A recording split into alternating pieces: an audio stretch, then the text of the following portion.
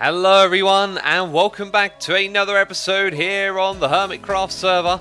We're flying past Mumbo's glorious base and heading over to the Hexabee because I had many comments in my last video telling me to strip, okay? Strip all of the logs in here of course, and we don't actually have a proper entrance to get into this place from the outside. I just come in through the nether portal there. So, you'll see that there is a terracotta pattern down here on the floor. I had a comment suggesting that I do that. And so I just built the first thing that came to mind and I picked out these two colours. And I think it works really great. The only thing this room is missing is maybe like a trim of stairs to hide some of this prismarine. But anyway, look at this. The rooms have had their logs stripped and they look about 10 times better.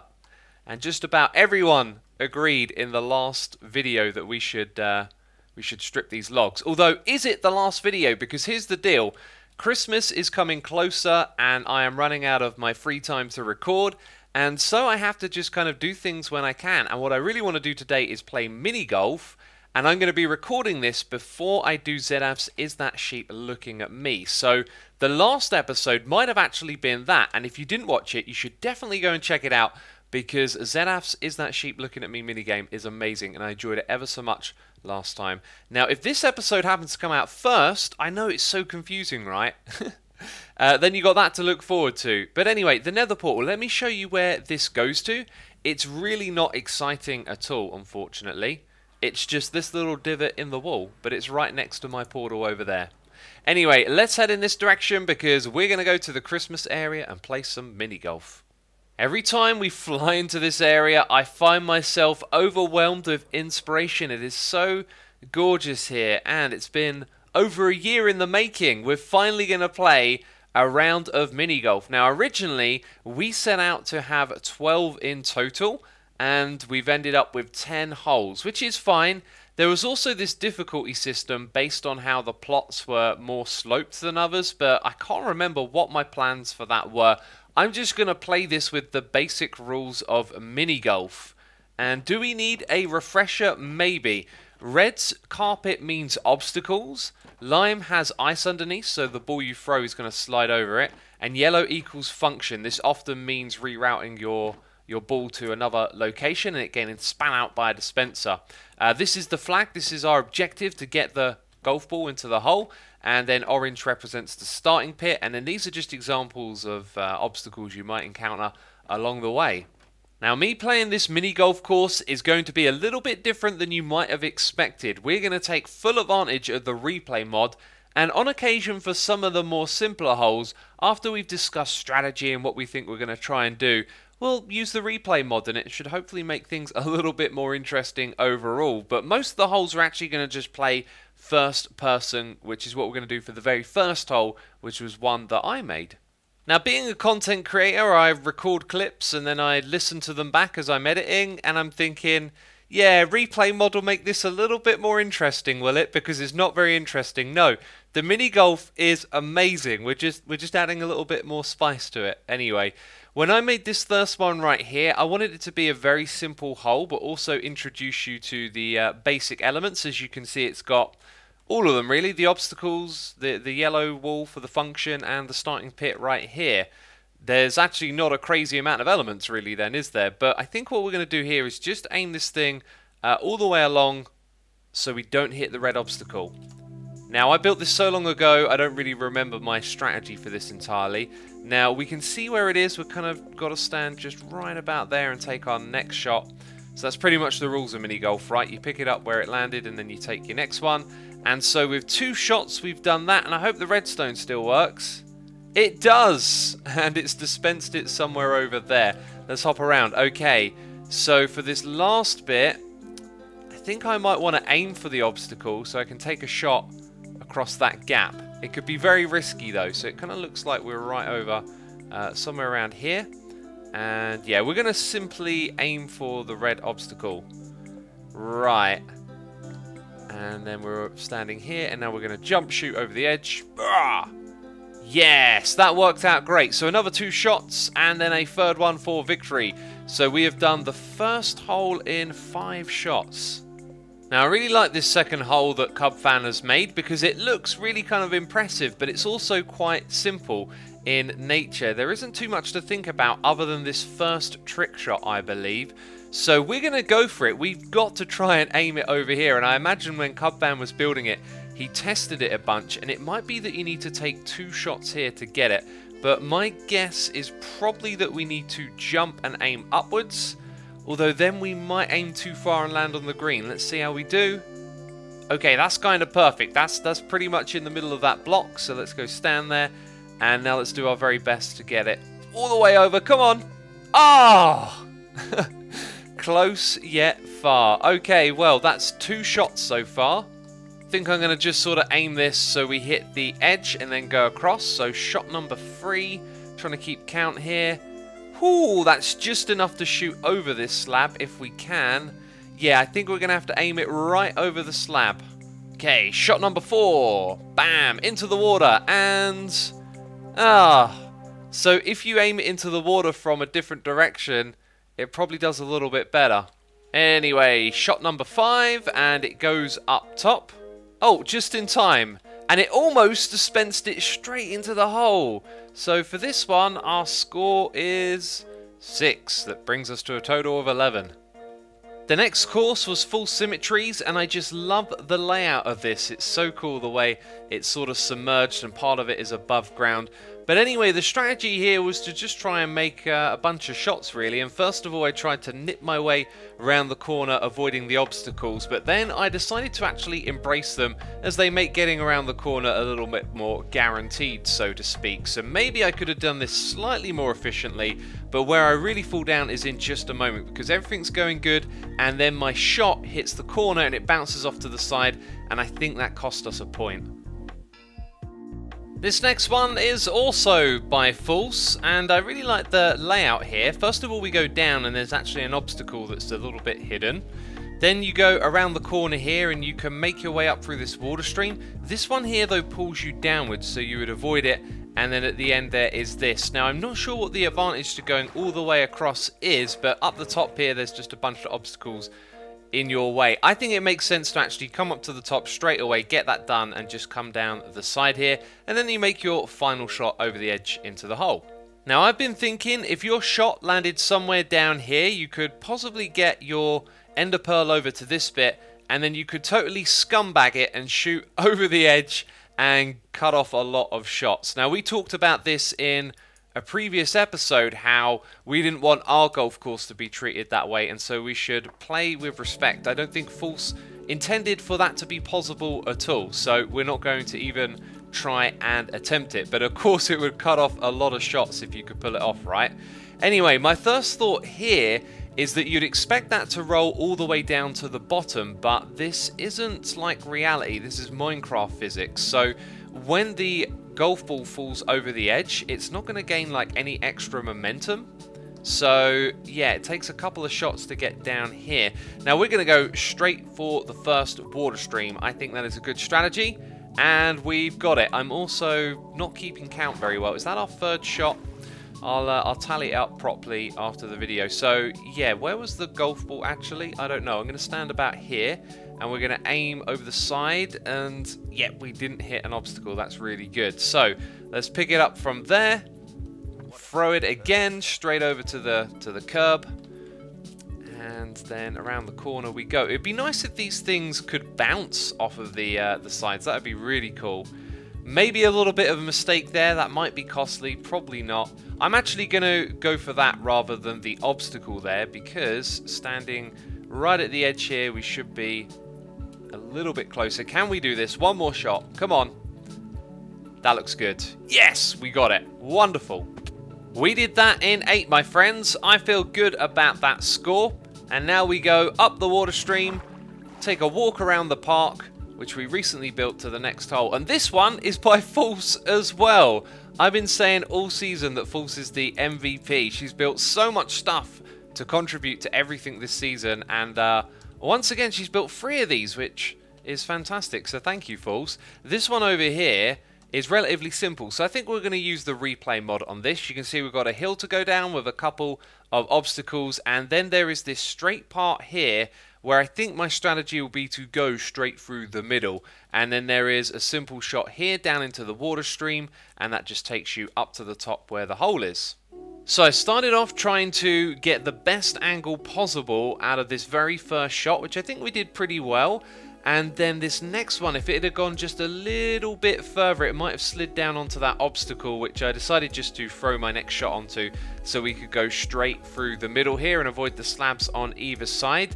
And then this, you'd expect it to be one shot because it's going downhill, but yeah, it took two to get it into the water stream, and then from there it was a very easy shot to get it into the hole at the end. Next up we have Doc M77's course, and this one over here I noticed has a par 5 score. That's interesting because this one looks really technical and difficult. So you start off with a bit of a tight angled shot going down to here, and then your shot needs to go through and slide onto the slime ball in the middle and then go up the top there. I'm guessing though it could take multiple shots and then you, the player, activate it getting sent up to the top by standing on the pressure plate, right? So anyway, if we climb up here, we'll see that up the top you want to take a shot straight down the middle over to the other side to drop down to the next part of the course and then avoid this water stream bit. Now I stepped on these pressure plates and they started activating this redstone right here. In fact, now that I think about it, does that stop them from jumping up? Oh, have I broken something? Okay, I fixed it. Anyway, I guess we'll see what happens when we get to this bit. Okay then, we are going to aim straight for that obstacle, and if we don't hit it, that's fine because we want to take that shot down the middle there. So let's stand right on the edge where it appeared to be and try and line up a shot. I think I'm going to jump this one as well. Oh, perfect.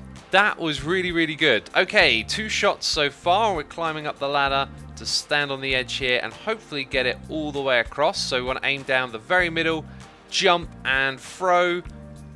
Oh, it fell down. We're doing good. Par 3 we're on, par 3. Okay, I think I just want to avoid those pressure plates entirely. So this shot will be a jump shot. Oh, and that looked good. That looked good. Okay, so I get to take my next shot from right on the edge there. Sometimes I think you just got to go for it. Oh! Oh! Yes! We got par 5! That was amazing! Oh, that was so satisfying. I thought I was going to get ruined on this one, but we did it really well. And we pretty much avoided all of this right here. Okay, that was just fantastic. I loved it.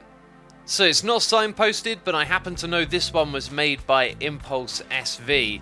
And I've been checking out the course, trying to figure out strategy, and just figuring out what's going on over here. The redstone might be a little bit broken. My golf ball actually got stuck inside of this system, but if I understand it correctly, it's a trick shot, and if you get the hoppers either side, you go up to the top here where that yellow bit is, and if you make the trick shot through the middle and go onto this carpet, then your golf ball gets dispensed over here, which is like a shortcut. Then from there, I think it's relatively straightforward. You go down and around, there's a couple of obstacles, and then this water stream at the very end. I think this one is going to be suitable for replay mods, so let's go to the eye in the sky and see how we do.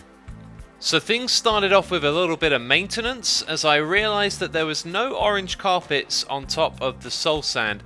But once I'd done that, I thought I'd actually goofed up my first shot a little bit. I wanted it to be more in the middle, but then the next shot recovered things as we actually make the trick shot here. Look at that. Awesome. Then it got spat out the other side, and again I thought I goofed this shot because it landed on the obstacle block. But that turned out to be really good because the next shot kind of made up for it. And then, yeah, another one, and we got a hole in.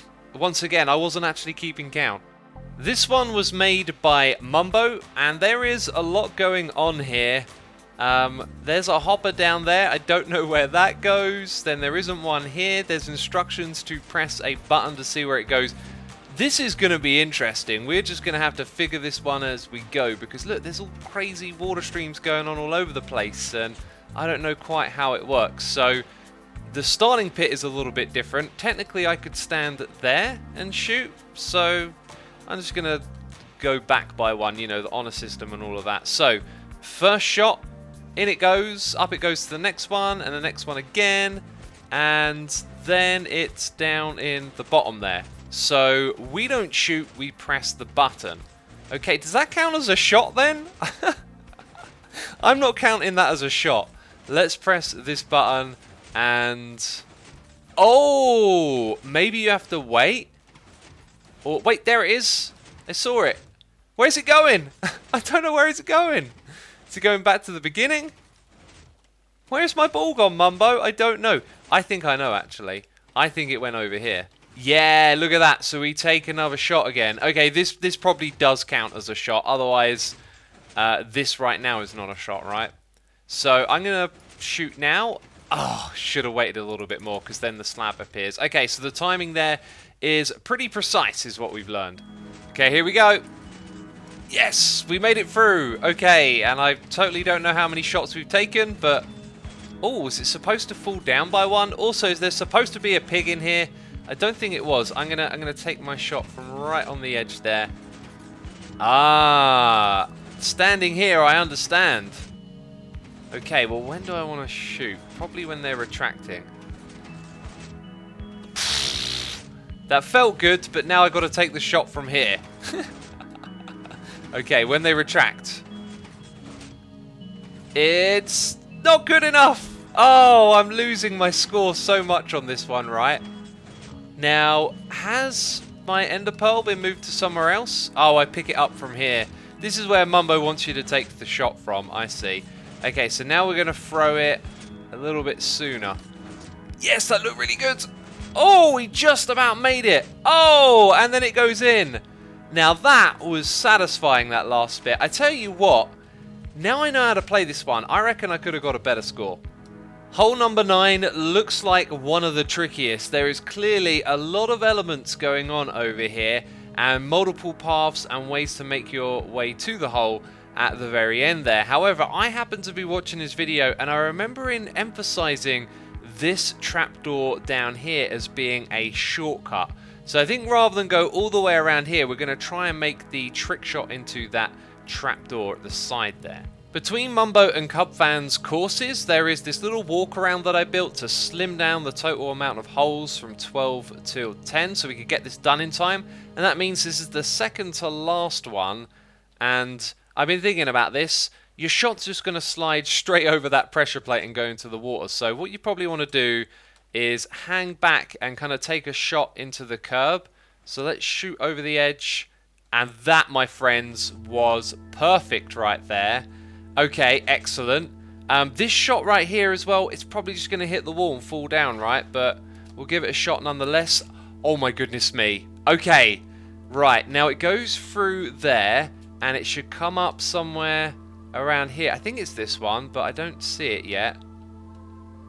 Okay. It should be some... Whoa, there it goes. Oh, and it goes into the yellow thing. Where does it go from... Oh, don't tell me it goes back down. Cub Fan, you... Oh! Oh, it's right there. Okay. Well, the next shot and we're in, but I wasn't keeping count. Oh, well, we did it. We did the trick shot. Okay. That was awesome. Okay, then it's on to hole number 10. No idea who did this one. Oh, they should have put their name on a sign so I could remember.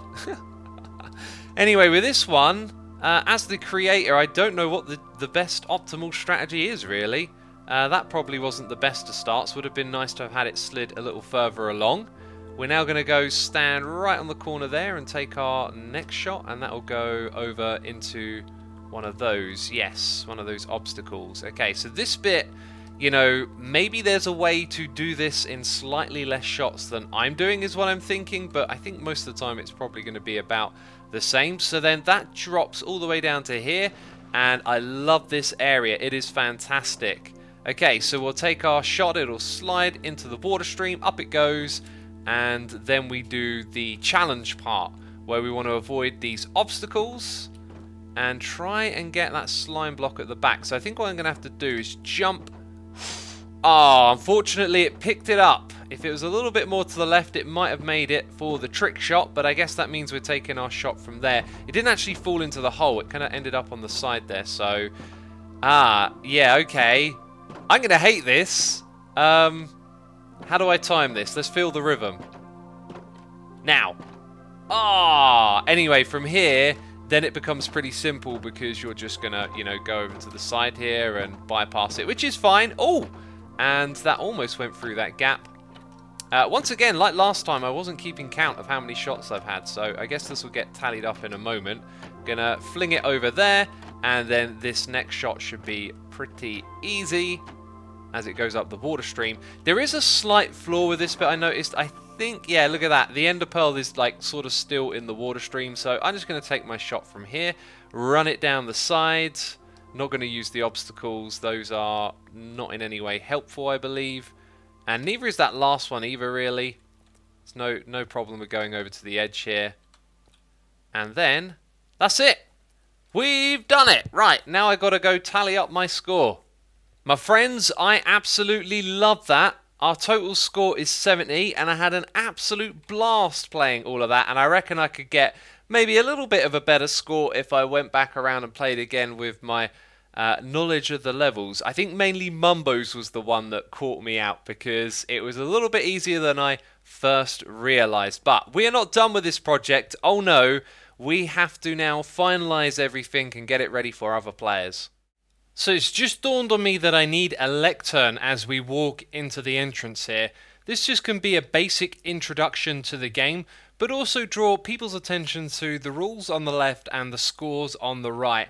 Now, I can't think of much else that I'm going to put in these corridors, but at least there is space to read signs. So, Mini Golf by Xisuma and the Hermits, the rules: shoot from where your ball lands, you can jump when you shoot, don't exploit unintended shortcuts. I'm not sure if we're going to put anything else here.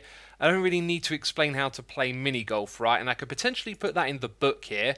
Now, over on the other side, we're going to have high scores, and I don't know what mine is yet because we've got to tally up all of the pars for each of the courses, and some of them have them and some of them don't. So what we're going to do is go around again and figure these things out.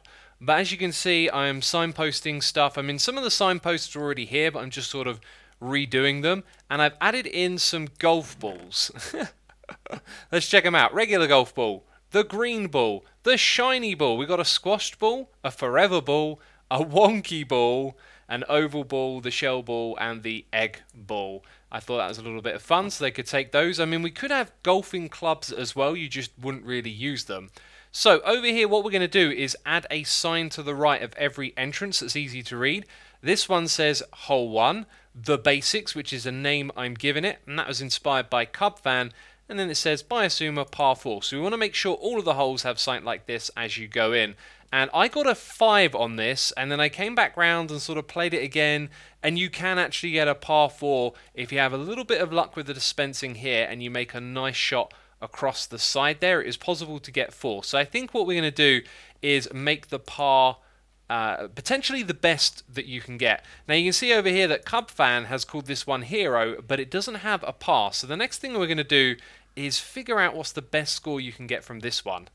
I never saw this earlier, but I think you're supposed to aim for that one first. That's kind of perfect, right? So then you would take your next shot from about here, and this is how I think you're supposed to do it. Now let's say we made that shot, which I think is what Cub Fan intended for. That would be 2 shots, and then we'd have our temporary netherrack golf ball in this water stream going around the outside, going down to the bottom, and it looks like it's going to get dispensed onto there. So this is possibly a par 4 unless you can get a hole-in-one from this. So we might call it a par 3, but this is where luck just comes into it. Let's have a look. I mean, it is literally straight in line with it. Yeah, we're going to call that one a par 3. Now the next one is Full Symmetries. It's in need of a name. It's in need of a par score as well. Now I got a score 10 on this hole, and I think I definitely could have done one better with that shot that hit the curb at the end. But I think also down below you can be a little bit more efficient going around the corners if you don't actually use the red spots. So I think I'm going to give this one a par 8. We're going to call this one Steady Ascend. One of the things you'll notice is that you start below and then slowly you kind of make your way up to that water stream. So I think that name's kind of fitting. Hole 4, 3 streams, bifalse, par 6. I think I got a 7 or an 8 on this one, and I've just gone back around and tried to make the most optimal shots, and you can get one down to here, and then you can kind of cut the corner by going over the edge there, and you can actually land it on the green. So having messed around with getting some of the best shots, you could probably do this in 6 if you were quite lucky. This one is called Ocean View, and since it already had a par score, I decided to just respect that and leave it at 6. and that's why it's called Ocean View, because of that little viewing platform.